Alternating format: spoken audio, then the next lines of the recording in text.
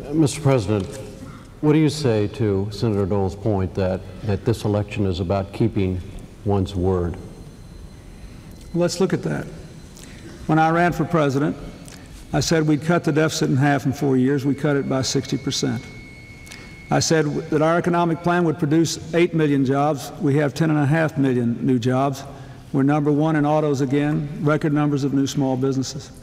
I said we'd pass a crime bill that would put 100,000 police on the street, ban assault weapons, and deal with the problems that ought to be dealt with capital punishment, including capital punishment for drug kingpins, and we did that. I said we would change the way welfare works, and even before the bill passed, we'd move nearly 2 million people from welfare to work, working with states and communities. I said we'd get tougher on child support, and child support enforcement's up 50%. I said that I would work for tax relief for middle-class Americans. The deficit was bigger than I thought it was going to be, and I think they're better off, all of us are, that we got those interest rates down and the deficit down. The Republicans talk about it, but we're the first administration in anybody's lifetime looking at this program to bring that deficit down 4 years in a row. We still gave tax cuts to 15 million working Americans, and now I've got a plan that's been out there for 2 years. It could have been passed already, but instead the Republicans shut the government down to try to force their budget and their plan on me, and I couldn't take that. But we'll get the rest of that tax relief.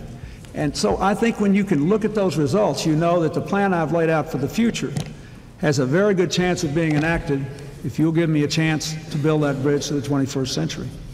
Senator? Well, there he goes again. I mean, it's a line that's been used before, but exaggerating all the things that he did. He didn't do all these things. Let's take all these 4 years in a row. He came in with a high growth rate.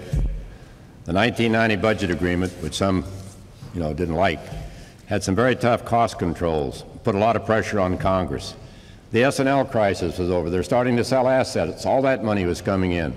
And he cut defense, an extra $60 billion. Threw a lot of people out of work. He talks about a smaller government. There are actually more people in government, except for people in defense-related jobs. They're gone. The government's bigger than it was when President Kennedy was around.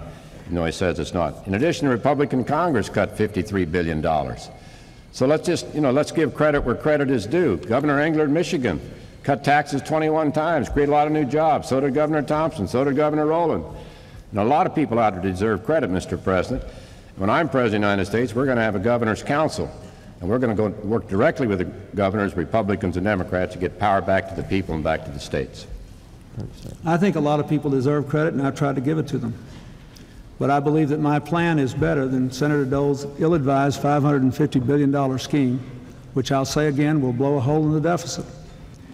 Our plan will balance the budget and grow the economy, preserve the environment, and invest in education. We have the right approach for the future, and look at the results. It is not midnight in America, Senator. We are better off than we were 4 years ago.